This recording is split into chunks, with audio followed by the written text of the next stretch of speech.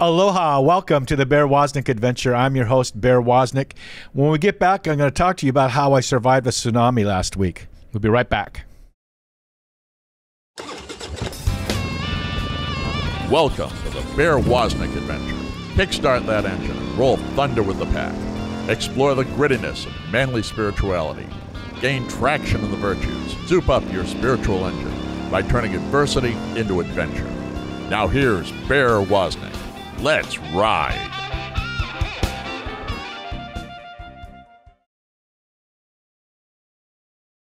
Aloha and welcome to the Bear Woznick Adventure.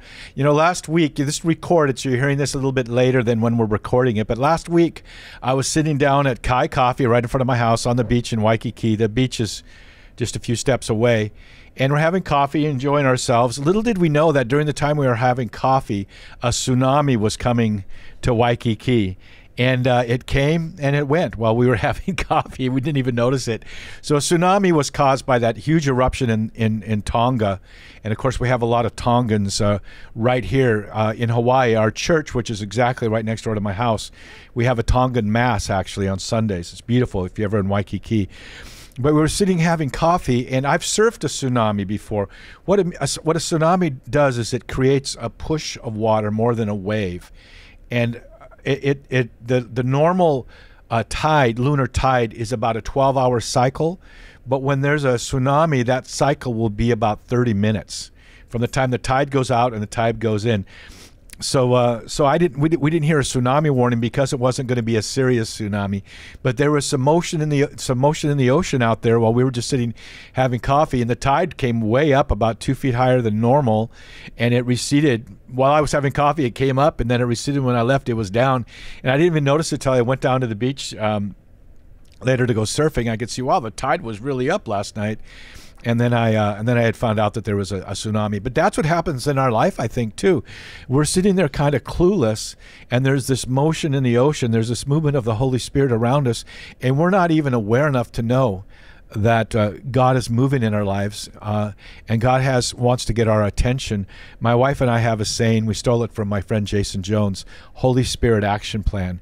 And so today, while you're listening to our radio show, and as you're walking in your life, be aware if there's a wave of the Holy Spirit that wants to sweep you up and bring you into a new direction in your life, a new and better and stronger direction. Sometimes that move of the Holy Spirit is just the gentlest thing to smile at a young child or at the child's mother who's trying so hard in a public situation, or it may be to do something even more dramatic.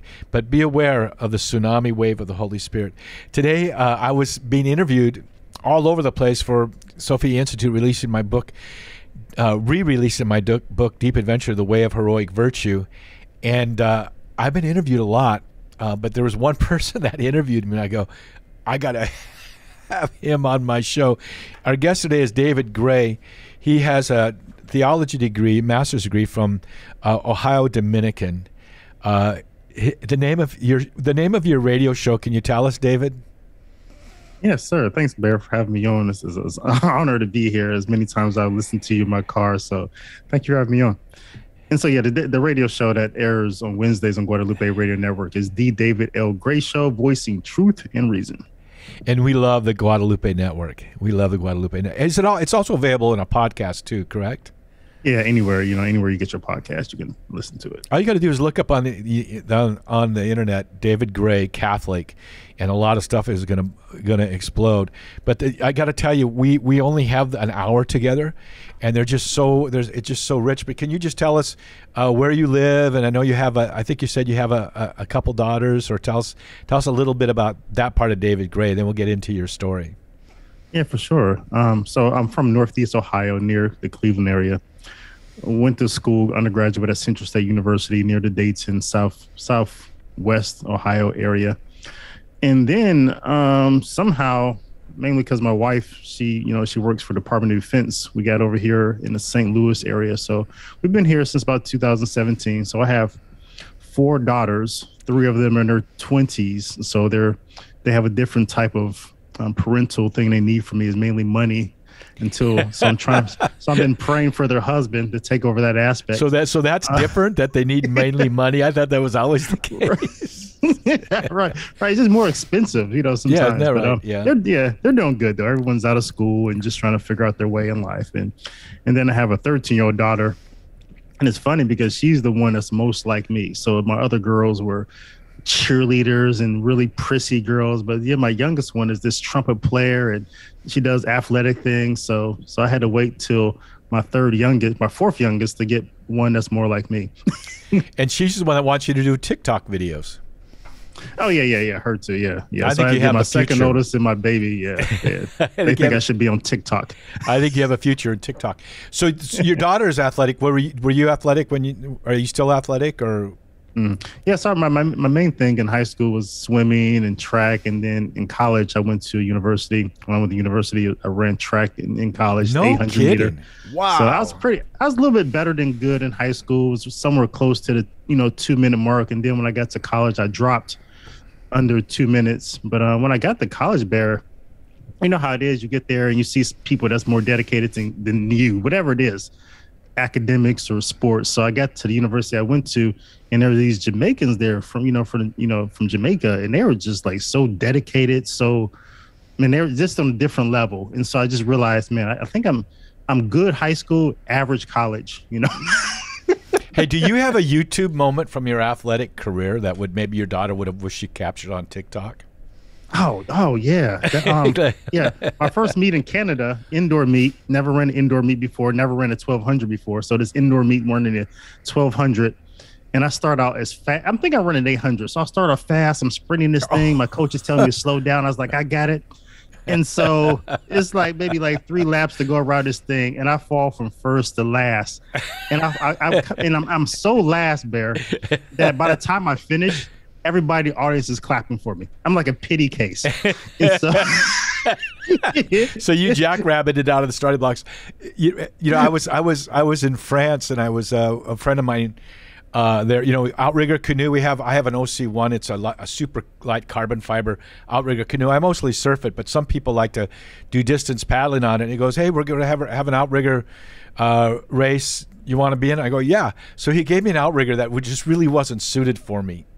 It actually, I had to lean into the outrigger to keep it from from flipping the other way.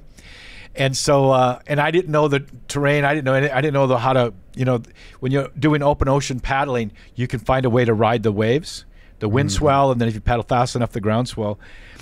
And all I know is by the time I did this, I think it was only like a 14-mile paddle. By the time I got to the ending line, they were already done eating. They had their lunch, and when I got out of my canoe, I couldn't walk. I kept falling to the left because I had been leaning that way the whole time. So I get it. Yeah, hilarious. I get it. But we're so glad to have you on. And you have such an interesting story. Your background. Just tell us a little bit about how you first. Well, we're going to talk about Freemasonry. We'll take a few segments to talk about that, and it can be so attractive to people. But tell us, your father was a Freemason before you, and I think you began to follow in his footsteps. Can you kind of introduce us a little bit to that before we take our first break? We want to go deep into that area, and then your conversion to Christianity and to Catholicism. Mm-hmm. Yes, I kind of knew at an early age that I was going to be a Freemason, just because, like you said, my father was, my grandfather was, my grandmother. She always thought that, she always instilled in me. That's kind of probably what you want to do. That's what men do in society if they want to, I would say in the community that she was raised in, predominantly Black community in the South. Freemasonry is so ingrained in the community. That's where the leaders came from. If you were a prominent Black man, that's just what you did. And so she thought that should be my path. It was a good thing I should do. So, but I really didn't know my father. I didn't, I'm 11 years old. I didn't know what any of that stuff was until they were out the house one day. And I'm just in my parents' room, seeing what's going on in there. And I go through I'm in my father's bottom drawer, his dresser, and I'm just digging around. And then I find this plastic bag that I didn't know at the time it was a Masonic apron, but it had this white book in there, and I open it up and it's like completely coated. And I'm like, what is this? And I had these white gloves in there. I'm like, what is this? And it's like finding out your dad is like a superhero, like, right? Like a spy or something. Yeah, like my dad has a cape. What is this thing? So ever since then, I was kind of fascinated. And when I got to college, I didn't, I thought I had to be an older person to be a Freemason. But when I got to college, that university I went to, predominantly black university, I met some guys and they started courting me in a sense, because Freemasons don't actually know to be a Freemason, but I thought they identified me as someone who may fit. So we're going to talk about that in a bit. Now, David told me to rub the top of my head and my belly, so he knew we were about to take a hard break, because my show isn't as fancy as his, where a little music comes in before you take your break. But we're going to take a hard break. When we get back, David's going to blow his trumpet like a shofar, like the tribe of Judah did before they went into battle. You going to do that for us, David, when we get back? No, absolutely not. But you might be surprised. If you want to find David Gray, you go to what website? davidlgray.info. davidlgray.info is the website, and he has his connection to his radio show on Guadalupe, and also the books that he's written. We'll be right back with more of the Bear Woznick adventure. This is Daniel the Boone Markham with another episode of Country Up. Bootstraps. Pull yourself up by your own bootstraps. Kind of an odd saying, if you know what I mean. How is anyone supposed to pull on their bootstraps to get themselves up off the ground? That just don't work. Of course, it's one of them hyperboles that is exaggerating of the truth to make a point. It means to get on with fixing your own bad situation by gutting it out and making do on your own. Well, there are plenty of wimps that need to quit whining, quit using others, and learn to pull harder on their own bootstraps. No doubt about that. Seems to me more folks today need a stint in the Marine Corps or Peace Corps, or a long season of long days on a fish tender. But even a hard-bitten cowboy knows, no matter how resourceful and tough he is, some things just can't be done without getting some help. Got a serious trigger puller Army veteran friend who goes by Xavier. Old X's is busted up in more places in his body than 10 other wounded warriors combined. X is as tough as they come. Yet, his pride doesn't get in his way to ask for help when he's needing it. Some things his body will just not let him do no longer. The Apostle Paul was as tough an old codger as they come. Went through boo-coo tight spots more than any other man I've read about. Yet, he clearly recognized his need for the Lord's help many a time and asked for the same of others now and then. Suggest we all get toughened up like Paul, but not so much that we are foolish to think we can always get it done on our own. Meanwhile, grab your bootstraps and pull. This is Daniel the Boone Markham at CountryUp.org on a journey a few miles this side of heaven.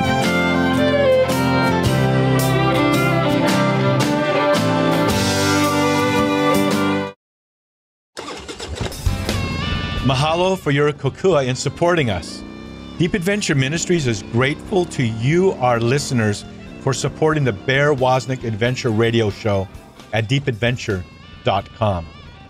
We would not be able to bring you our radio show with its uniquely powerful and gritty outreach without your help. You can become part of our pack. You can support our ministry by going to patreon.com/Bear Woznick, or by just going to deepadventure.com and clicking on the Patreon link and become a part of our outreach. That's deepadventure.com. Once again, mahalo for your kokua. This is a warning. The Bear Woznick adventure is dangerous. The radical change Bear challenges you to is not for wimps. Change this station now to a soft rock station before it's too late. You've been warned. Now, here is Bear Woznick.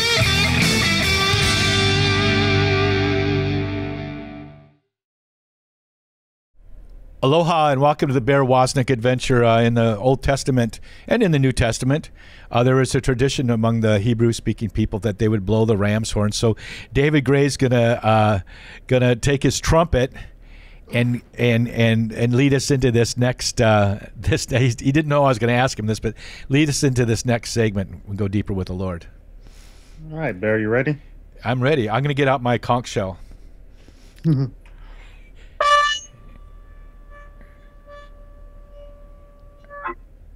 That's awesome. Your processor and my processor said we're going to mute that.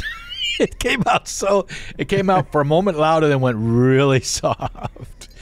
You know, I was in France surfing. We used to go there every year and surf during the Bastille Day and right around running with the bulls in Pamplona. So we'd jump down over the Pyrenees and do that too. But I was supposed to blow the conch shell for the Hawaiian ceremony. They call it the sharing of the water. Surfers from all over the world would bring their water from their ocean, and that's how you would open up the event. Yeah, My son Joshua was producing this. He was there with me too. So I've got this conch shell, and some conch shells, they work really good. Some don't. I could barely get this thing to work. And then, of course, can you blow a trumpet while you're cracking up? No, you can't. It's the same thing with a conch shell. So I would just barely get it going, and I'm cracking up. People are looking at me, but anyway, so it brings back memories. But the shofar is I think the Lord, the sound of the trumpet. I remember now, a long time ago, David, when before I'd even returned to the church, I had done a little TV show. This is in the 90s, mid 90s maybe. And I remember now it's called Sound of the Trumpet. And we do this little video production down at the beach, and it was on the little local Christian TV channel. So, yeah, the Sound of the Trumpet. God is calling us into action. So David's telling us his story. David Gray, the author of, tell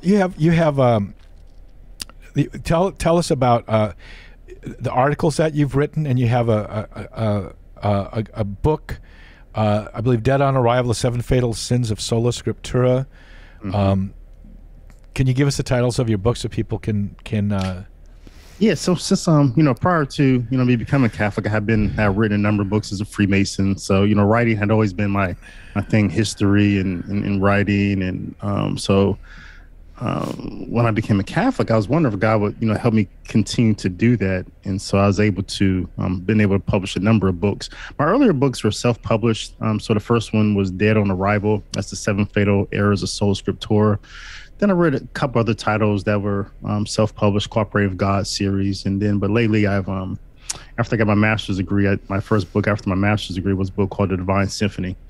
That looks at the liturgy through the construct of the symphony orchestra, classical symphony orchestra. So that's my favorite book. But wow, my most popular book has been a Catholic Catechism on Freemasonry. So he might be too smart for me on this show, you guys. Maybe we should just. But David, you were talking to us about how when you went to school, you had known that your father was a Freemason, and you were curious about it, and then you kind of got to meet some Freemasons in college. So you're sharing us your journey that direction, and then your conversion to Catholicism from Freemasonry. Yeah, so that's what happened along the way. I was there at college, and I went to these meetings about history. It's really they're like history meetings about lectures, basically lectures. I didn't know at the time that these lectures were being put on by the Freemasons on campus.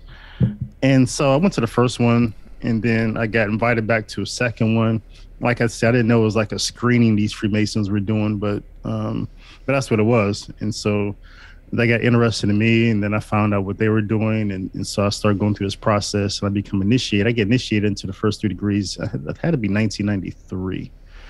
And from there on, Freemasonry becomes my life, Bear. I mean, literally my life. I wasn't, as Protestants say, I wasn't churched when I was a kid. I really didn't know about Jesus, didn't know about the Bible. I was interested in religion. Christianity was off the table because I thought Jesus was fiction. It seemed completely illogical for me, just because the only thing I knew about was Protestantism.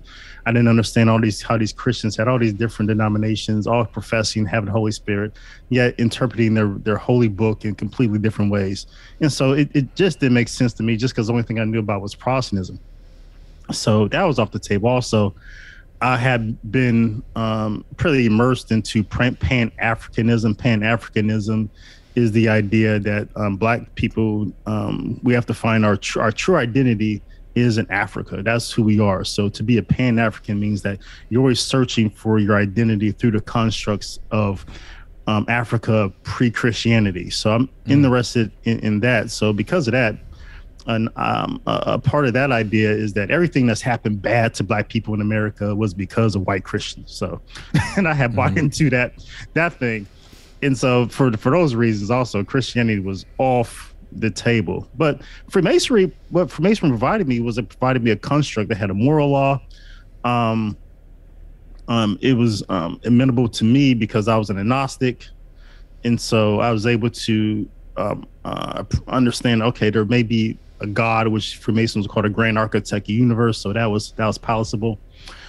And it also provided me something I was looking for as far as truth, right? I'm always interested in truth. And so Freemasonry opens up this door to all these mysteries and, you know, things like this in different degrees you can get. So I start progressing through all the Masonic houses and degrees. And so very early on, I finished up the Scottish Rite, so I'm a 32nd. I finished up the York Rite, so I'm a Royal Arch, a Knights Templar, a Royal Select. I do the Eastern Star. So I have all these, you know, Masonic degrees. And then the Grand Lodge takes notice of me. They give me one of the highest appointments in the Grand Lodge, which is I'm a district deputy over all of Western Ohio. So I'm inspecting lodges, you know, and enforcing, you know, Masonic practices. And so there I was. That's my life. But the thing about being an agnostic, you know, you're just kind of making up your own rules as you go along. So there I was making up my own rules, doing things that, you know, I wouldn't say I would have done yesterday. I'm doing today, and I'm justifying them. So I reached a point where my life is the future that I see for myself is very dark, and I made a number of bad mistakes, and it's consequential mistakes. And so I decided it's better to die than to live this life I created for myself. And so I try to commit suicide. And I try to do it by suffocating myself. And so there I am with a bag over my head. I have a rope around my neck trying to, you know, tighten up this bag and suffocate myself. Don't know if it's going to work, but it seemed to be the only way out of the situation I created for myself. And so I'm turning myself around with the bag around my head, the rope tied to the bedpost, and just trying to tighten this thing up. And about on the second half turn, all of a sudden I hear this clear voice. It's audible. It's not internal. It's audible. It's from without. I heard it. And the voice says, "I love you.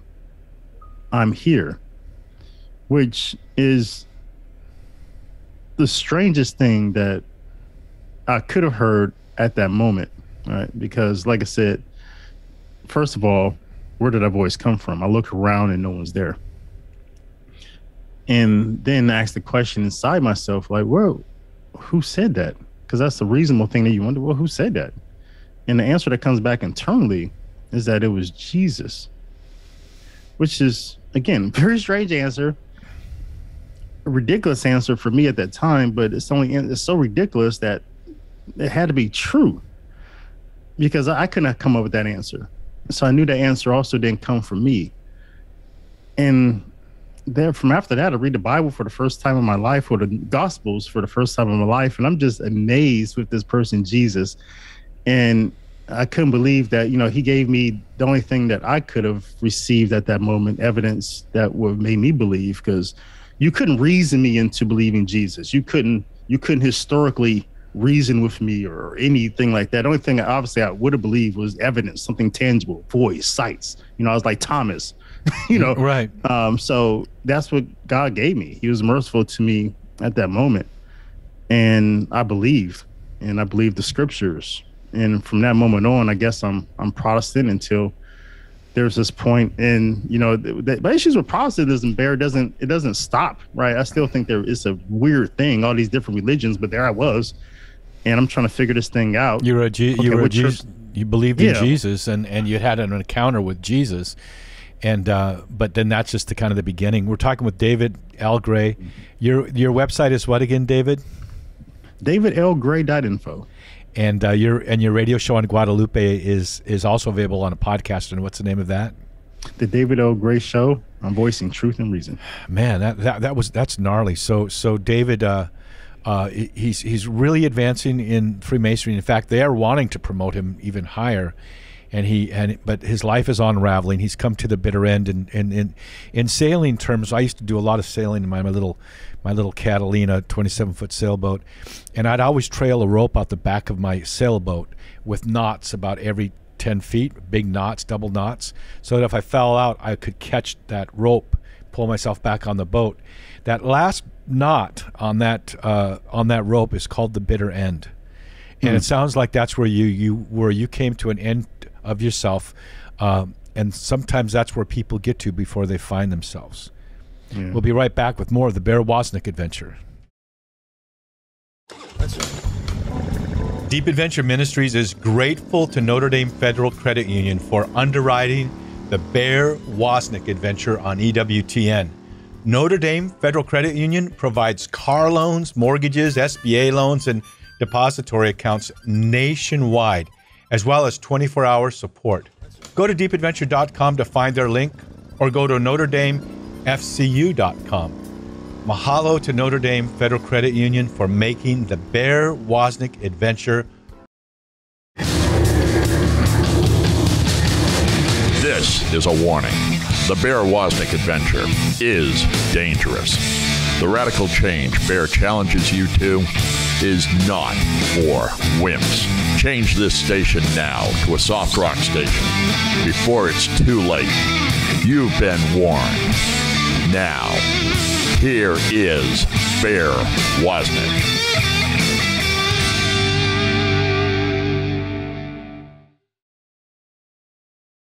Aloha, welcome to the Bear Woznick Adventure. I'm a bad person. My producer tells me to please tell everybody about Bear's School of Manliness.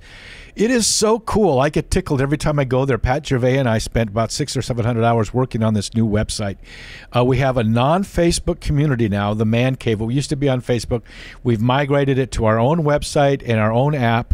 So it's a community of men. We gather every 2 weeks with a Zoom video call, but also there's a Facebook, a non-Facebook type community page there where we communicate with each other, we challenge each other, we encourage each other. And then we did this coolest thing. I've got so much content, I didn't really know how to deliver it. Like radio shows, TV shows, 2-minute segments of myself and my friends like Cowboy Priest Bryce Lundgren and my friend Daniel DeBoom Markham. And so we put together a 3-year school of manliness along with the Man Cave. And what's happening is fathers, men are joining the Man Cave and the School of Manliness for themselves, but then they'll realize, I could go through this Bear School of Manliness with my sons. And so we give the younger men access to the school, not to the Man Cave, because that's more for older men, but the school itself, and there's an ability for the father to track and work with their children as they go through this 3-year curriculum. And so we want to invite you men to go to deepadventure.com and join Bear School of Manliness. You'll get a call from us right away. We'll introduce you to the whole platform and get you all set up perfectly. And if you want to do it with your sons, we can get them their own log on, and you can see you can track actually the lessons as they do them. So it's a pretty cool thing. And of course, for you mama bears, we love you. You ferocious, protective mama bears. We have a non-Facebook community there too as well for you, and we have a 1-year school on the virtues for you, and that's at deepadventure.com.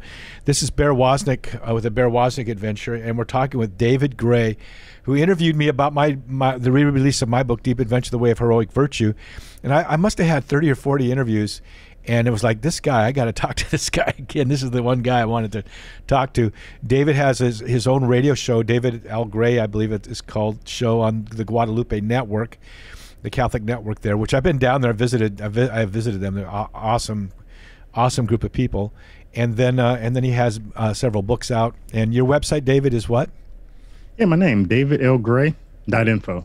And he has a theology degree from Ohio Dominican. We're talking about his journey from Freemasonry to Christianity and then on to Catholicism. David, when you had that personal encounter with Jesus Christ, yeah, did you have a sense that you needed to leave behind Freemasonry at that point, or was it still convoluted? Yeah, not at all. Because I really didn't. I'm listening to EWTN one day. I don't know what program, but it's really the first time I hear it, and it had to be when I was going through RCIA in 2006. No, wait. We're going too fast. Don't. You can share that, but I want to jump back. I want to go through your journey through Protestantism first. Okay, So, yeah. so you had that personal conversion, but you were still involved in Freemasons as you were going deeper in your Christian faith. Yeah, exactly. Because there wasn't really anything in scriptures that, I'm sola scriptura. Wasn't anything in scriptures that explicitly say I cannot be a Freemason. There's some things, about taking oaths and things like that. But every Protestant, every Christian, every Freemason I know was just Protestant. Freemasonry itself poses itself as being compatible with Christianity. It has a Bible on the altar. It uses a lot of allusions, like a lambskin apron. Jesus the Lamb, and it has uses a lot of scriptures, and it's a syncretic religion in itself. So, just as a Protestant, there's really nothing there that I can say was explicitly incompatible with Freemasonry. In fact, I would argue that that Freemasons had always tried to make it as compatible as possible. That's what I would have said back then. So no. So you continued in your Freemasonry for a while? Yeah, so I remained active until the point I was, confirmed. I would say so, because it was just, church teaches you cannot be a Catholic and a Freemason. So for how many years were you a Christian before you started your journey towards Catholicism began? So from 2004 until 2006. Well, I started Rite of Christian Initiation in the beginning of 2006. Well, that's amazing. So, but you found some beautiful Christians that were non-Catholic people to fellowship with, or were you still just what led you to your search through RCIA? What transpired in those 2 years? The whole Protestant question was still there, Bear. The same one I had, when I was an agnostic. All these guys believe in these different things. You had, the Baptists here, the Apostolics here. It was just so confusing. I really started getting immersed into Calvinism. That maybe made sense a little bit, but then not really. So I'm really confused. I don't know what church to join. Maybe I go back to the AME Church, African Methodist Episcopal Church, that my grandmother would take me to. I don't know what's going on, but so I see. I get to a point in the beginning of 2006. I'm like, God, look, you should have been powerful enough to keep your church together. It didn't seem logical to me that you would leave your people out here confused. And I told God, I sort of challenged him in a weird, which, sort of backfired on me because I didn't know I was going to be a Catholic. But I said, look, I'm going to go find your church, the one you started, and it should still be here if you're God. If I cannot find your church, then I'm going to have to dismiss that voice I heard. Again, there can be a God who is all true, yet leaves his people confused. So, wow. Can you say that one more time? That's a powerful statement. Yeah, there cannot be a God who is all true, who leaves his people confused. Right? That's wow. Wow. Both those things cannot be true. Right? Wow. God cannot just abandon his people to confusion. So I go looking for this church, Bear. I said, okay, what happened to the churches of the Bible? All right. So I know you heard this story a million times, right? So what happened to the churches of the Bible? Well, everybody says, well, I go to a Bible-believing church, Oh, yeah. Everywhere I go. Like, you don't, but I do. Everywhere I go. Yeah. Well, who gave you the Bible? Who compiled the Bible? Yeah. So that's a good point. So, yeah, but what happened to those churches that we read about in the Bible, right? So what happened to them? So I go looking for them. And Bear, I'm thinking I'm going to find. This is what I'm thinking. I'm going to find this church in the Middle East. Yeah, a remnant church in Ethiopia or out by the Dead Sea. Exactly. That's what I think I'm going to find. Yeah. And the more I start digging, the more it looks to be this behemoth Catholic church that's everywhere that I don't know anything about. What do you mean by digging? Where were you digging? Historical books. First, I just started in encyclopedia, right? Just Britannicas and things like that. Like what? Okay, what? And Britannica, when I looked in that, it said the Catholic Church, right? That they don't say subsist, but was been there since the beginning, started by the apostles. And so early on, I conclude historically, that that's the only church that has a paper trail that goes back to the beginning. But that's a good way to say it. David, there actually is a paper trail. Yeah, You know what I mean? It's verifiable. There's historical from Josephus, from non-Christian, not even non-Hebrew historians, and behind me, you know what those are. Oh yeah, I've got the early church fathers volumes, and then also the commentaries on Scripture by the early church fathers. I'm gonna just jump in and say, yeah, me too. My return to Catholicism was because I thought, I want to know what the primitive church believed, and I read. And my dad, who had become a Catholic deacon, he and I had both had a conversion experience when I was young, about 19 actually, in the church, the Charismatic Renewal. But I went on the Protestant way because I had been under catechized. My dad became a deacon, and he sent me Stephen Ray's book, Crossing the Tiber. Oh yeah, and I was like, Augustine talks about the slippery slope. It was a mudslide, man. I was back. So you found in the primitive church, you saw that the Catholic Church has this paper trail, and a consistency of doctrine. Yeah, I was convinced about that. Yeah, that was my rub, because I had believed what people were telling me that, okay, well, yeah, that's the first church, but they went into this great apostasy, you know, start teaching these false things. So that's what I had to discover next. And the church did go through some dark times, some dark. I've been reading. Have you ever read Dante's Divine Comedy? Yeah, not the whole thing, but I've read the part that's most interesting about the bishops and all that stuff. Yeah, in hell, and the popes. No, well, I'm almost done. I've read from all the way through from hell to purgatory. I'm almost done with paradise, thank God. But wow. Yeah, I mean, he has popes in hell, you know, and the church has gone through its dark times. But that's what's so phenomenal is that even though there's a bunch of people in the Catholic Church that are fallen, you know, we're all fallen. How it continued to contain and that bark of Peter continued to float and continued with that basic solid teaching that's been with us ever since Christ was established the 12 apostles. We're talking with David L. Gray. His radio show is the David L. Gray radio show on Guadalupe Network. His website is I want to make sure they get it right. What is it, David? davidlgray.info. Yeah.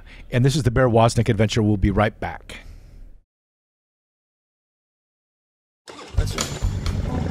Deep Adventure Ministries is grateful to Notre Dame Federal Credit Union for underwriting the Bear Woznick Adventure on EWTN. Notre Dame Federal Credit Union provides car loans, mortgages, SBA loans, and depository accounts nationwide, as well as 24-hour support. Go to deepadventure.com to find their link, or go to NotreDameFCU.com. Mahalo to Notre Dame Federal Credit Union for making the Bear Woznick Adventure possible. Mahalo for your kokua in supporting us. Deep Adventure Ministries is grateful to you, our listeners, for supporting the Bear Woznick Adventure radio show at deepadventure.com. We would not be able to bring you our radio show with its uniquely powerful and gritty outreach without your help. You can become part of our pack. You can support our ministry by going to patreon.com/Bear Woznick, or by just going to deepadventure.com and clicking on the Patreon link and become a part of our outreach. That's deepadventure.com. Once again, mahalo for your kokua.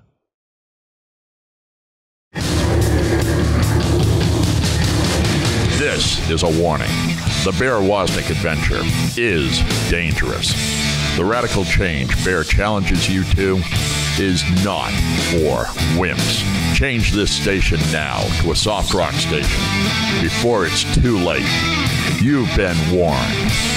Now, here is Bear Woznick.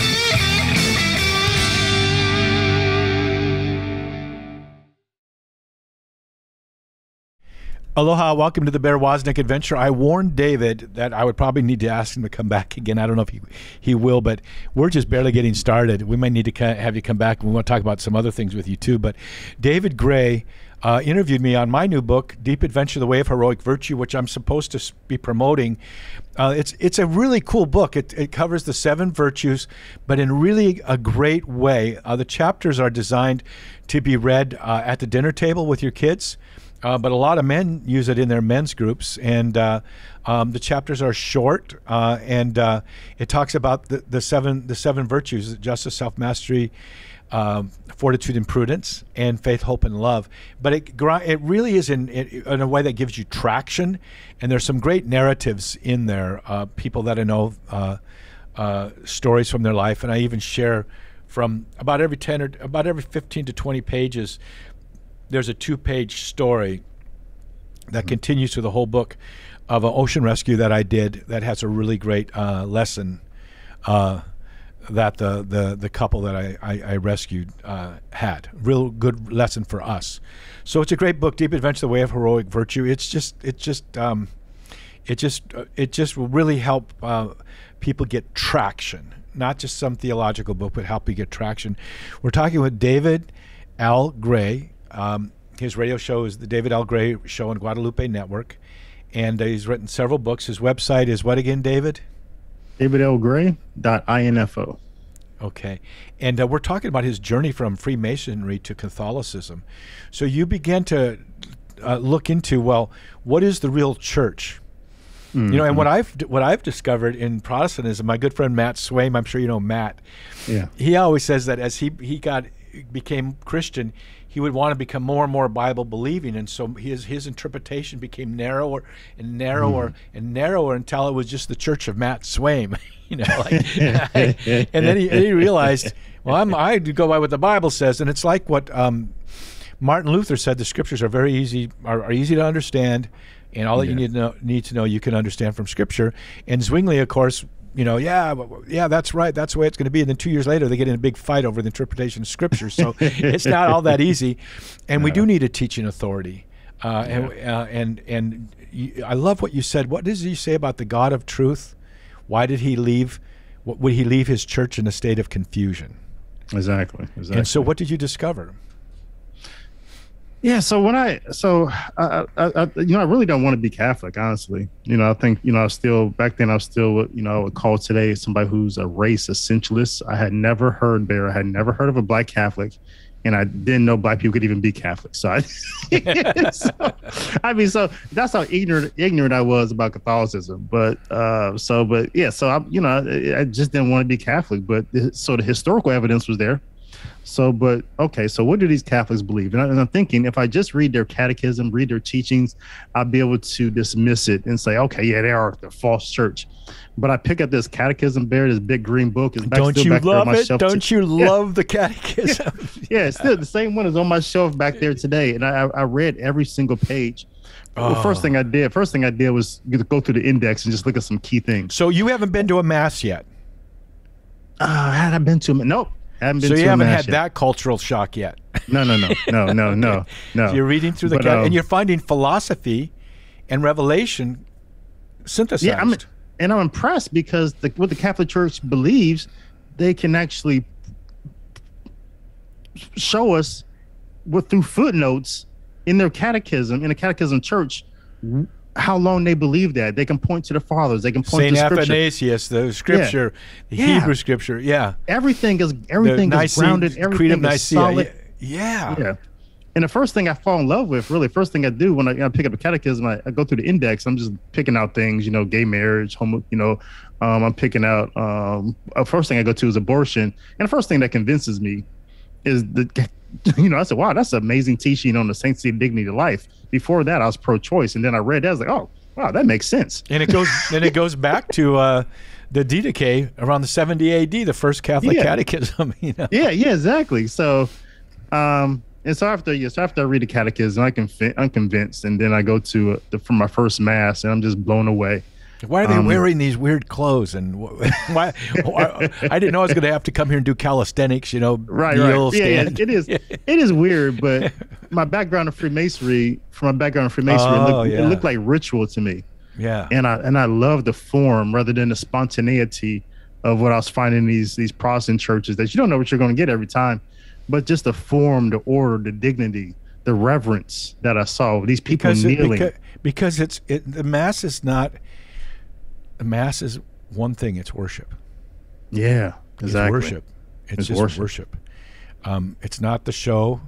No. There's a lot there, of course, the liturgy of the word, the liturgy of the Eucharist. But when you go to Montenegro, you go to Ethiopia, you go to someplace in the Caribbean, you go to the Vatican, you go to the local church across the street, and at that day, that same Mass, those same scriptures are being used all over the world. And I think that's what it means when the Bible says we speak with one voice.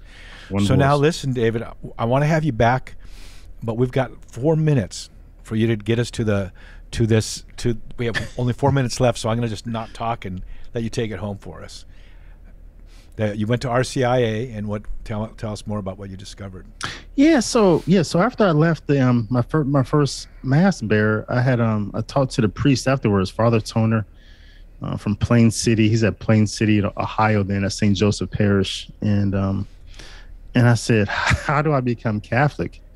And ask him some other questions as well, like, am I supposed to receive communion? So he says, no, but he says, I'll bring a book next Mass and we'll begin your instruction. Really? Yeah. And so I wasn't in, what a priest. I wasn't in RCA long, I think. So I started in February, and I was confirmed on August 6th, the Feast of St. Dominic in August 8th, 2006. And you went and you're Ohio Dominican, where you got your theology degree later.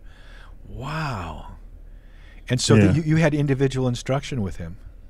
Yeah, it's just me and my buddy, actually. I forget his name, but yeah, my buddy at that time, we were really close, because he's fascinated by what I was fascinated by.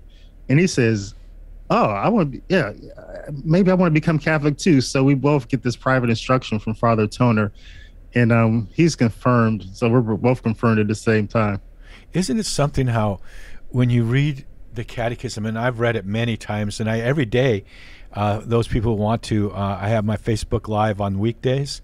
We do the Catechism in a year. It really tricky them because it's 1 year for each part.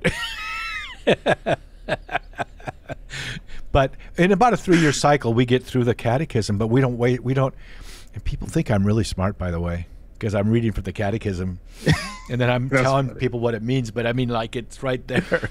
But isn't it beautiful, the Trilogy? Here's, we're going to talk about the dignity of life, for example, as you said. Yeah. And then here's the scripture, and then here's some writings of an early church father, and then here's something more of a philosophical tone from Aquinas. And you realize that it's fide et ratio, it's faith and reason. Yeah. And so you found truth there, but people will tell you, be very leery of the Catholic Church because we are a Bible-believing church. What would you say? What would you say to that? As in your journey, you were seeking out. I would say that's a good start, right? But what Paul talks about, he says, hold fast to the letter and the tradition. So Scripture itself never says just be Bible believing. It says hold fast to the letter and the tradition, right? So. And so we would point to both sources of divine revelation through which God communicates to his people. It's through his written word, but it's also through the ongoing life of the Holy Spirit, the tradition of the positive faith, how to live your faith. And so this is more consistent with Judaism, what they would call the halakha, the way of life, right? And so that's the most abundant way to live your life, through God's full revelation, and it's the one that's most consistent with Scripture.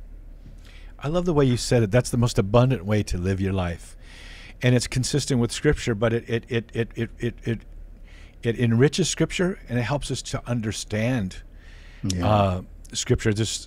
I love Scripture. My favorite reading is actually in the Old Testament, I just love the Old Testament. Maybe because I don't know, can't tell you all the reasons why, but when you read the early church fathers and how they would tie the Old Testament threads together into the New Testament. Yeah, and they didn't even have scripture numbers. They didn't have chapter and verse. They would just tie these things together. Yeah. So beautiful. And part of my prayer life, a big part of my prayer life, David, is reading. And I know people go, well, that's not really praying, but it is for me. When I read Augustine, I feel like I'm just, because Jesus is truth. Yeah. And when you're being exposed to that kind of truth, you're just communing with Jesus. And we're talking with David Gray. We got to go. But would you please come back soon? Can we schedule another time I'd love with you? to be back on Bear Woznick's adventure. Yeah, sure. It's an adventure. So, David, where can people find you? Yeah, davidogray.info, or just go to Google and type in David O'Gray or David Gray Catholic. Yeah. And by the way, I have to also invite people to go to our website too, dbadventure.com, and join Bear's School of Manliness in our man cave. And women, you ferociously prayerful women out there, come join the Mama Bears. Until next week. Now, we already had you blow the trumpet, so I will do our aloha, our Hawaiian aloha. Until next week. By the way, aloha means to give breath. Until next week, may the breath of the Holy Spirit aloha you. Aloha! Hey man, I don't want you to miss out on your free stuff at deepadventure.com. Go there and subscribe to our weekly email newsletter. You get free video content, including the Bear Woznick radio show, video version on YouTube before it even airs on EWTN. And you can follow us on all of our social media. Go to deepadventure.com and subscribe. Get your free stuff. And if you're watching on YouTube, don't forget to press the subscribe button and ring that little bell. Don't miss out.